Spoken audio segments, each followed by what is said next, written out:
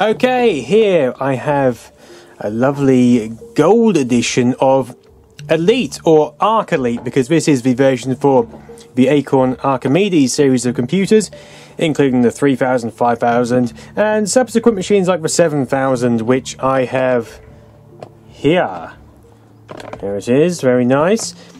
This is quite a rare version, and this goes for quite a lot of money on sites like the eBay. It was written by some chap called Warren and Clive in 1991 and was rewritten from the ground up, and is the first version of Elite, which actually, you're not the centre of the universe. There are fights which go on in the background and trades. There's a sort of AI system where the computer can interact with itself. So, good games come and go, and great ones last much longer. We've got to remember the original Elite came out in 1984, so this is 7 years later. Generations have played it, but some have not even beaten it, but none have tired of it.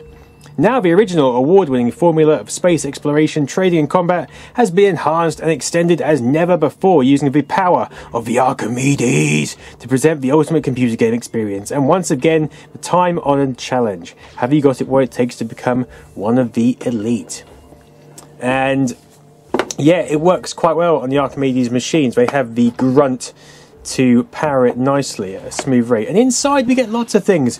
First, you'll notice a 5¼ inch mini floppy disk, which I think has some sort of save games on it, and the manual presented here in all its glory, dedicated to Petra. I presume that's not the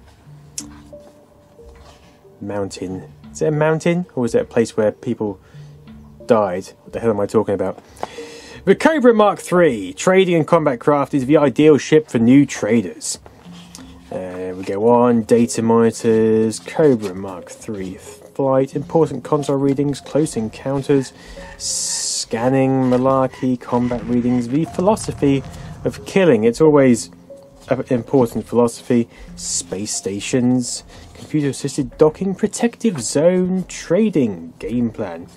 Of course, this game has copy protection, so you might find it useful if you've got the game to join me on this quick flick through the manual and spot which word you need to put in on the boot up screen.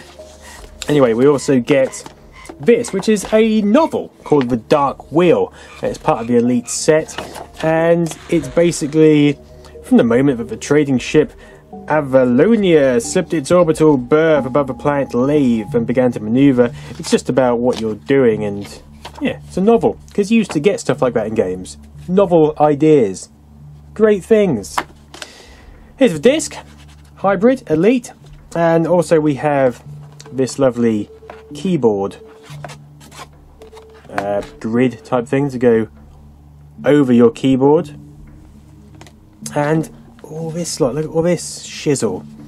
We've got all the different craft types. We have Adder, Anaconda, Asp 2, Boa 2, Bushmaster, Keyman, Cobra Mark 1, Cobra Mark 3, Copperhead, Fer de Lance, Crate, I missed one out, Mamba, Moccasin, I think there's 24 of these cards, Moray, Orbit Shuttle, Python. As you can see, they're not very well defined, they're still quite polygony as you'd expect, Racer, Sidewinder, Sleeps Tonight, Fargoid, Transporter, Viper, and Worm.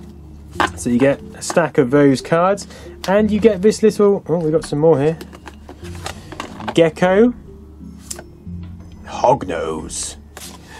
And yeah, we get this little pad for you to record your escapades on when you can, your trades. We've got food, textiles, radioactive slaves, liquor, wines. Obviously not much progress has been made in the future. Alien items, gemstones, and there's quite a few of these left in here. As you can see, some have been used, but then why wouldn't you use it? It's a fantastic game. So all those cards, and yeah, I've actually just sold this, but yeah, it's a bit upsetting, but I'm probably not going to play it too much, and like I say, it does go for quite a lot of money, so There's Elite Hybrid. ArcElite as it's known, the Archimedes machines. Lovely job.